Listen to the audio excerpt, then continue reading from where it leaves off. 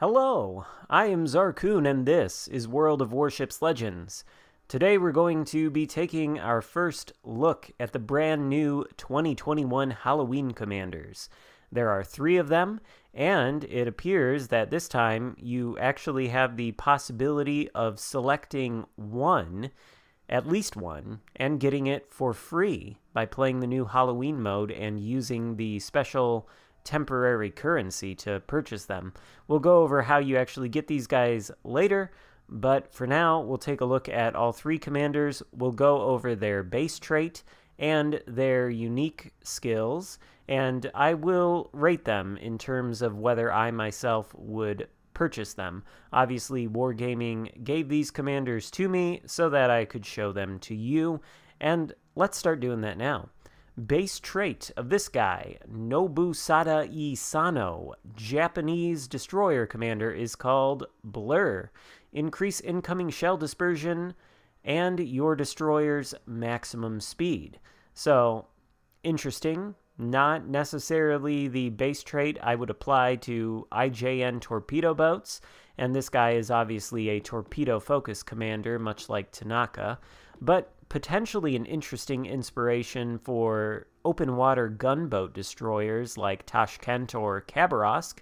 This might actually make for a semi-decent inspiration, although I don't know that I would trade this inspiration out on my builds for Tashkent or Khabarovsk for this. I'm not convinced that I would want to do that, and so I would be quite hesitant to purchase this commander, especially since his unique skill, aka the thing that sets his skill set apart from the other alternative, like Tanaka, increases torpedo speed at the cost of torpedo range. And you can see that the range reduction is actually quite significant. And honestly, I can't imagine why you would want to use this skill in order to increase the speed of torpedoes and decrease their range. If you want to increase the speed of torpedoes, well, you have Albert Gleaves, free commander, American destroyer commander, and you could pop him in an inspiration slot on your IJN destroyer build. So, yeah, frankly, I don't think I would actually buy this guy. I don't see how he's any more valuable than Tanaka.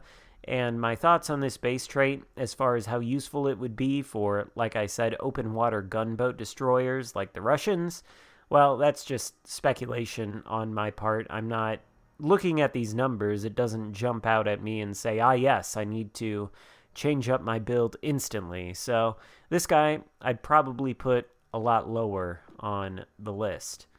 Moving on, in the German commander tree, guess what? We get another German battleship commander. Her name is Clara N. Teslau, and her base trait is called Midnight Oil. This base trait increases the traverse speed of the main battery guns and reduces rudder shift time.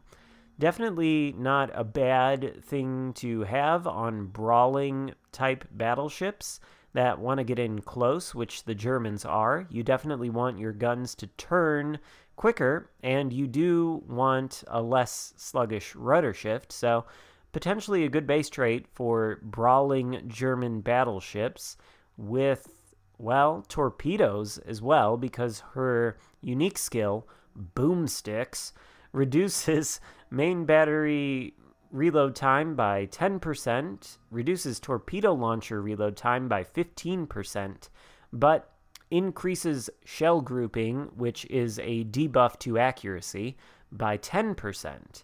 And the German battleships are already pretty inaccurate, so I don't know, this could potentially be an interesting skill to try out on something like the Scharnhorst, Odin, or Tirpitz, although I don't know how inaccurate it is likely to make those ships to be.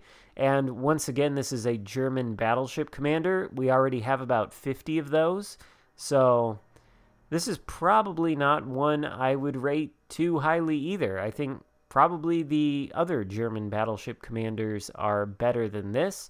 Nevertheless, this Boomsticks skill, the name, I love it, is I don't know, it's interesting. It might be one that I actually test, but just taking a look at this commander, I don't think this one is one that I would actually buy. And then finally, we have Ivan B. Delightful. Sorry, but doesn't his face look like Tikana's face in 30 years' time or so? I think it does. I reached out to Tikana on the community contributor Discord, and I asked him to either confirm or deny whether Wargaming's art department had used his likeness as an inspiration for Ivan B. Delightful.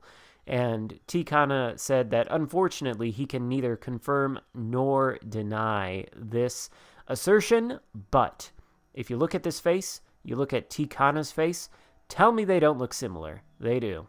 In any case, Ivan B. Delightful is a Russian cruiser commander. His base trait decreases cruiser gun reload time and decreases the time it takes the cruiser's detectability to go down to normal after firing its main guns. Basically like the base trait of André Lemonnier, the French commander.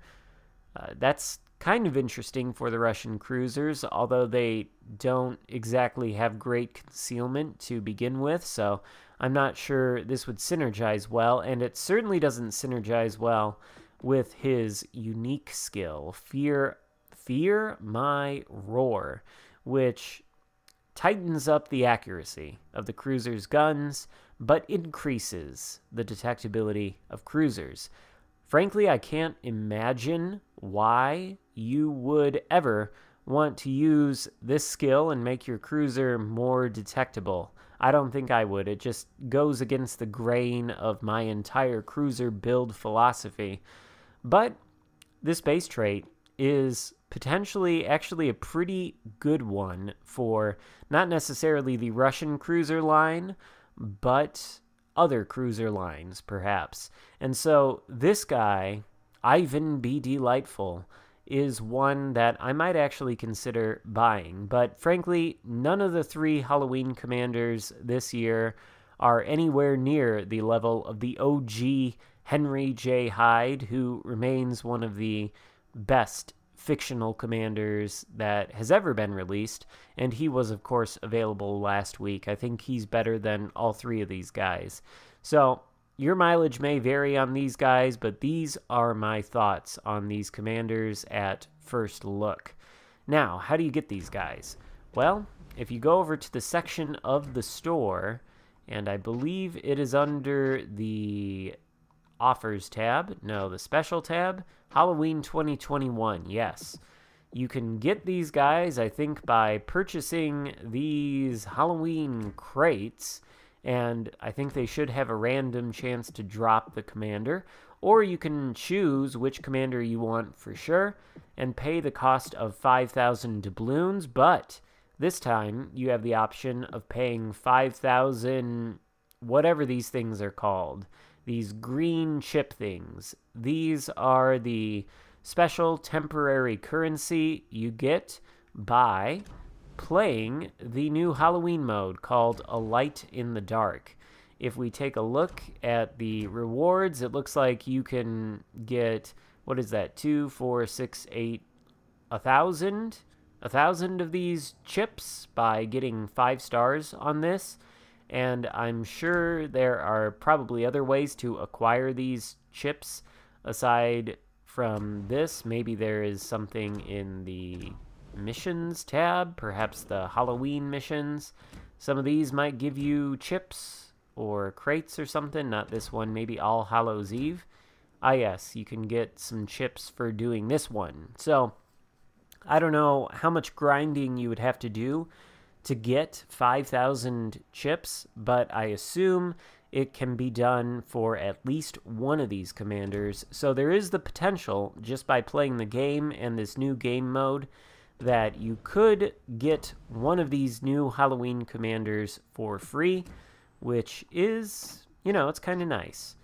And I always appreciate seeing that premium content, being able to grind for it and get it for free. But like I said, neither of these three guys well, I guess neither of these two guys and this lady really make me think, ah, yeah, I want to go out and buy one of these because they look really, really good. So these are my thoughts on the Halloween Commanders. Let me know what you think in the comments. Tell me if I'm wrong. Like, am I getting this completely off base? Are you planning to perhaps buy all three of these commanders? Do you think one of them looks really good? I don't know. Let me know what you guys think in the comments, though. Thank you so much for watching. Be sure to give the video a thumbs up, and I will see you next time. Goodbye.